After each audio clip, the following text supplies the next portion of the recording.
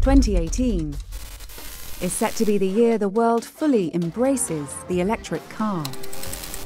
We'll see a global tipping point for drivers as electric models start competing with petrol and diesel cars head-to-head. In 2018, for the first time, we're going to see that it's cheaper to buy an electric car than a petrol or a diesel car. And by cheaper, we mean the total cost of ownership.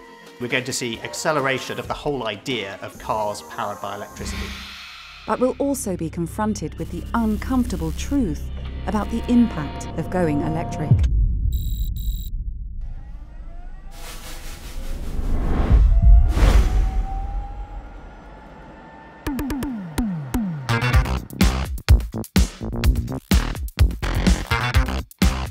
They've long been vaunted as the vehicle of the future. Hardly an electric car, more like an electric bath chair. For a long time, electric cars had a reputation for being like milk floats. But from laughing stock in the mid-1980s to rising stock today, electric cars have come of age. New technology means the range is much better, and some of these cars can outperform the fastest supercars when it comes to acceleration. Batteries are much cheaper and better than they used to be. A better battery has been the holy grail of the electric car makers for some time. Prices of batteries have more or less halved since about 2012.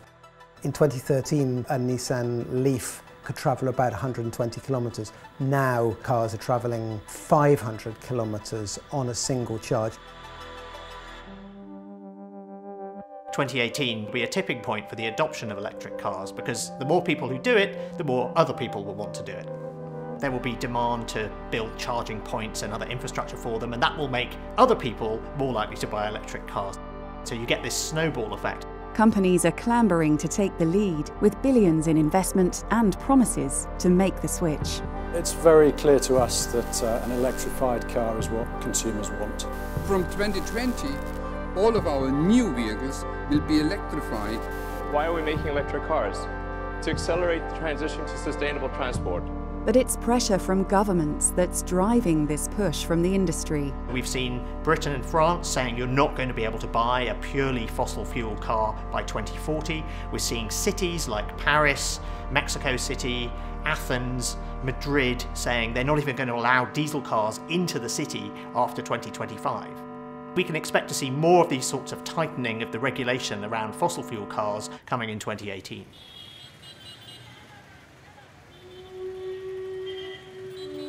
And it's an unlikely country that's leading the pack. All the action on electric vehicles is happening in China. It wants to become a leader in the production of electric vehicles, just as it is not a leader in the production of the internal combustion engine.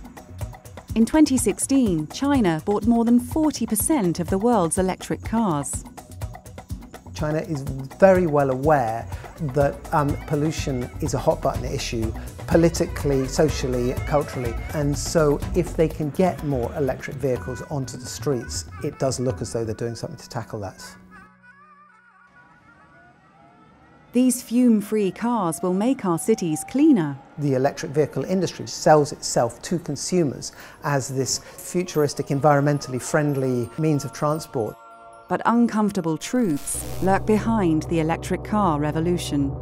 The dirty secret of electric vehicles is that often they're powered by electricity that itself is produced by dirty fuels such as coal. In order to be fully clean, they need a clean grid, and that can cost trillions of dollars.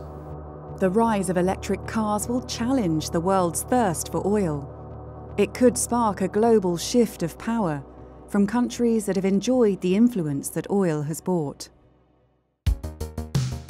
The control of oil has been terrifically important during the 20th century. Oil's going to become much less important. If you take the Middle East, conflict tends to increase when oil prices are low. The more we use electric vehicles, the more risk there is that instability across oil-producing nations is going to increase. Beyond oil, attention will turn to lithium electric car batteries, which rely on the mineral cobalt. 2/3 of the world's cobalt comes from one country, the Democratic Republic of Congo. Congo is not only one of the world's poorest countries, but it is also a country which is renowned for violence, for corruption, for the use of child labour and for environmental degradation. Demand for cobalt has doubled over the past 5 years and is set to triple by 2020. There's not nearly as much attention on dirty cobalt as there is on dirty oil or blood diamonds, but this could really besmirch the industry's reputation almost before it gets going. But the electric car revolution is coming. After 2018, there will be no turning back. The combustion engine as we know it was invented in the 1880s, and it's had a pretty good run. There is almost unstoppable momentum behind the electric vehicle, so eventually the internal combustion engine will go. When it comes to the cars that most people drive, electric cars really are the future.